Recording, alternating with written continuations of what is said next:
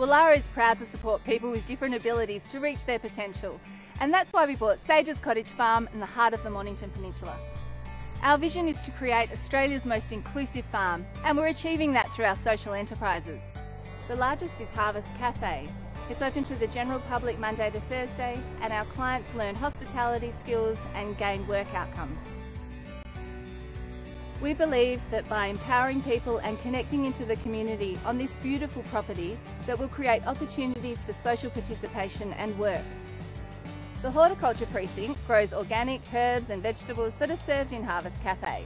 There's also a dedicated team of volunteers that work with our crew to maintain these beautiful gardens. We also offer retail training in our on-site gift shop.